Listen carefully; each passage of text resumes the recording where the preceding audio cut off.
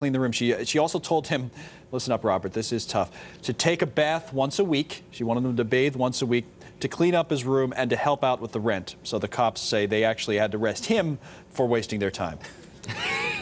Whether he needed it or not, once a week. Once a week. He needed to bathe once a week. There so you take go. that under advisement. Unbelievable. All right, Ashley, you had the Daily Telegraph. Yeah, I was psychologically tortured a lot as a kid, too. And if my mom's watching, she's saying, yes, you were. All right, listen, this is interesting. Roy and Val, although they did, well, once a week's fine. What can I say? Roy and Val Worthington from Castle Donington in Leicestershire decided to renew their wedding vows. And like you do, they decided to make it a cowboy-themed affair. Why, I don't know. So they have a big party in the pub after renewing their vows. And someone reported to the police that, I thought I saw weapons in the pub. So the pub is surrounded by police and sharpshooters. They even had a helicopter hovering above. And of course, they all come falling out of the pub and they're dressed as cowboys and what have you. And the police say, oops, sorry, and left. Ay, ay, ay. Tika, Wall Street Journal. Well, you know, this is actually very good news for Ashley. I know Ashley is getting a little advanced in years, and I've got the best Christmas present ever. What? There's now a device that tracks patients who wander. So, you know, folks that suffer from dementia and things like that. It's a personal low jack. Fox already has one of those. Your loved ones can keep track of you. Great, great news today in the Journal. Yeah, we just don't see it, Tika, because it's on his ankle. That's all. That's why we don't see it. Robert, you want to say today? Oh, man. Chasing Well, Ashley Webster. you know, Alexis, A-Rod's a little bit too obvious here, so we'll leave that to everyone's already read the story anyway. But interesting new Cold War developing with our neighbors to the north, the Great White North even. We're talking about a big takeout here. A year from today, the Olympics are going to begin already, and they're going to be in Vancouver. They're saying it's not going to be like the old USA, you know, Soviet Union matchups and smackdowns and throwdowns and hockey games and the like, but definitely says, you know, that the tension's starting to build a little bit. Canada's decided they want to take down the U.S. and come out #1, although we're not always #1 in the winter games. And in fact, rarely near the top. They should look to the Nordic folks, I think, for that. But nonetheless, they're talking about how the pressure's heating up, so it should be interesting. And with the Canadian dollar weakening against the U.S., they may be looking to get some more Americans heading that way, because back when it was, you know, at parity, that was not the cheap vacation it used to be to go up north. Okay, so when am I taking off vacation next year? When does this occur? It's a year from today. A year from today. Okay, a year from today. Oh, actually, sorry, a year from Thursday. So I think a year from Thursday. Get it straight, All right, we know Greg. what Connell McShane will be doing while I'm over there. All right, guys. Well, thank you very much. Great turn the page. All right, coming up next, Fed Chief Ben Bernanke will be on Capitol Hill today testifying about the Fed's efforts to get liquidity into the markets. Former Fed Governor Wayne Angell tells us what he thinks will make a difference in this economy. That's next on The Opening Bell.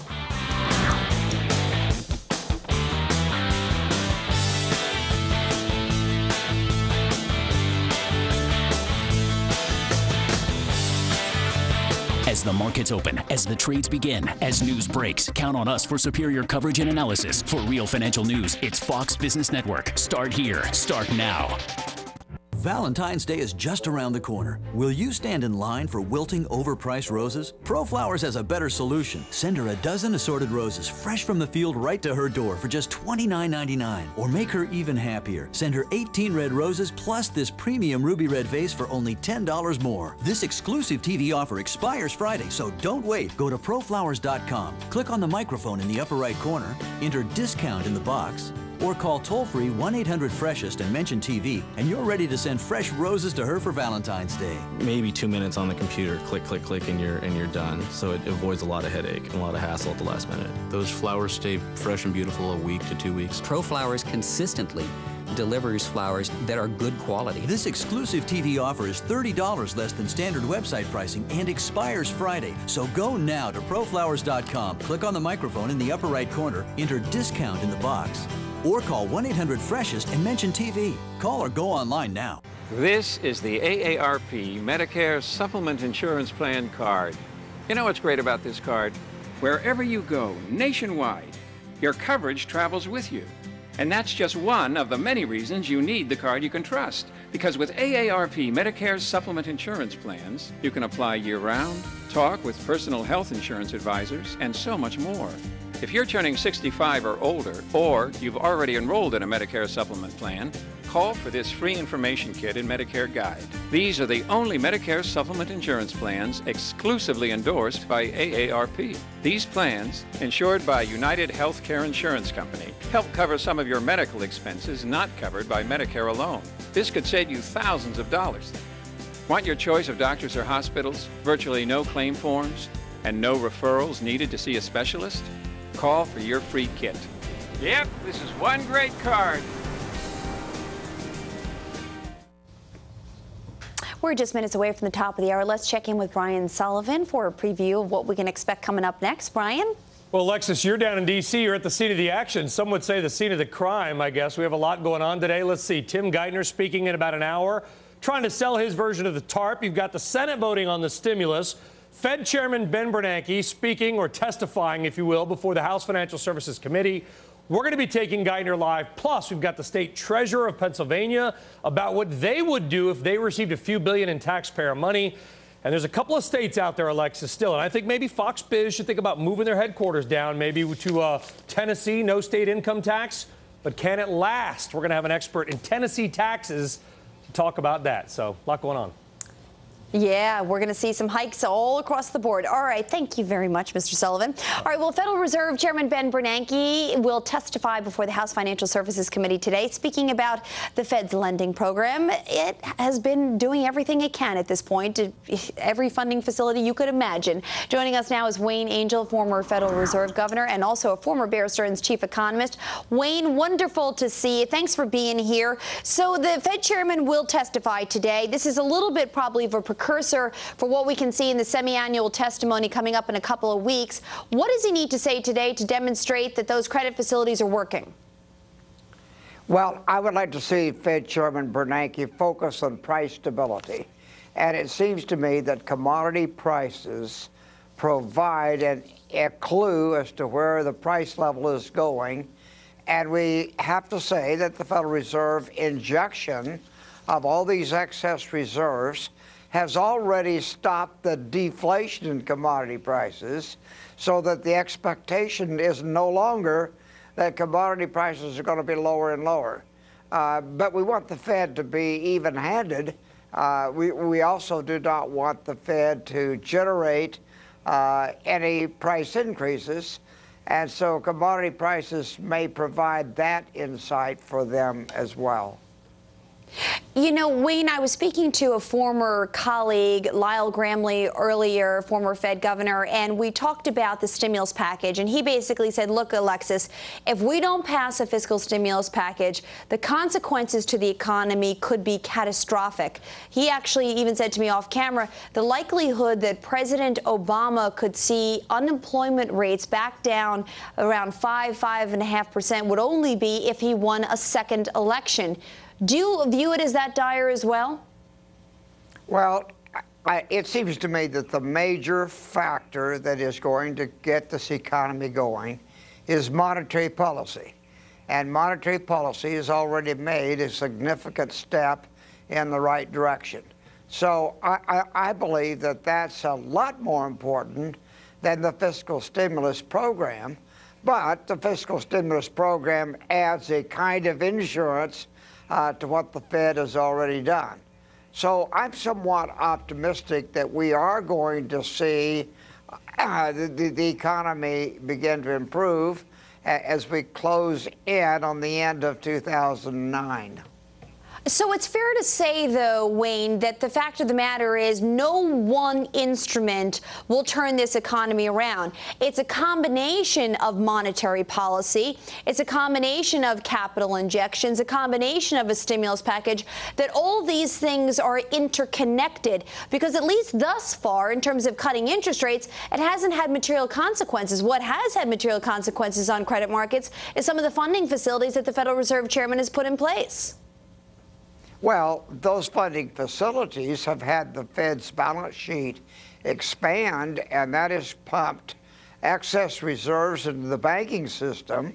And we know with those excess reserves there and the current interest rate structure, we know there's going to be profitability for banks in making new loans. So we're already, it seems to me, getting things corrected in regard to direction of lending activity.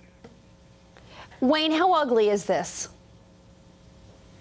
Well, it's not very comfortable to see employment decline as rapidly as we've seen over the last year. So it will be much better when we see firms expecting not price decreases, but price increases to be a possibility for them.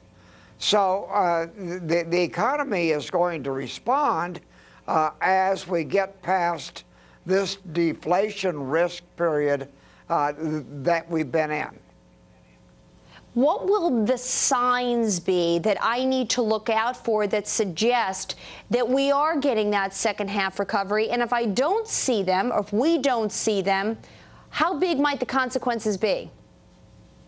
Well, the signs are very clear. And I would call these signs stabilization of commodity prices. And that means that oil stays in the $35 to $45 range, and it doesn't go to $5 or $15. So we don't want a continued indication of deflation, because deflation causes everyone to want to pull in the stops and to decrease their investment activity. What I would like to see is I would like to see the Treasury join forces with what the Fed has done and to make investments on the basis of making a profit. So it looks to me like the profit opportunities for the U.S. Treasury are getting very, very promising. Interesting. So you think some of the programs that will be announced today, unlike what we've seen in the Congressional Budget Office survey, that we've got some opportunity to make some money, and perhaps we should stop worrying about the trillion-dollar figures and think about the return on equity?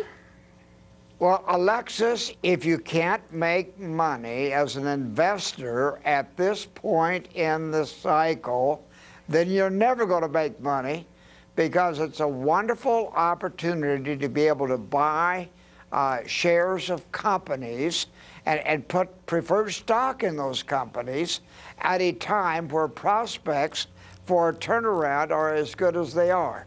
And when you look out a year or 2 years, many of these stocks and preferred stocks that the Treasury should be investing in could be much more valuable then than now. And so it's a question then of paying the taxpayer back by having a rise in value. All right. Well, Wayne, I'm going to think about what I want when that money comes back, whether it's going to be a Big Mac at McDonald's or something a lot better in my tax check. But Wayne Angell, as always, wonderful seeing you. Thanks so much for being here. Good morning. All right, guys, we're going to take a quick break. We'll be right back with the opening bell in just a moment.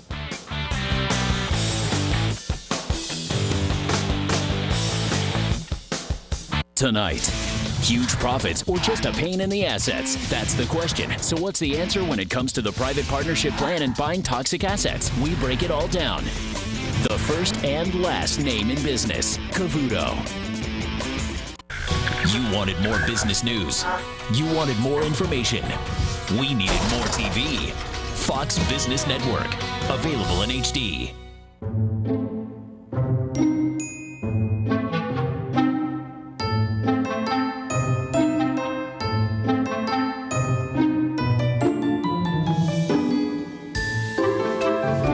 Until we can move a ton of goods using no fuel, we've got the next best thing. CSX trains can move a ton of goods 400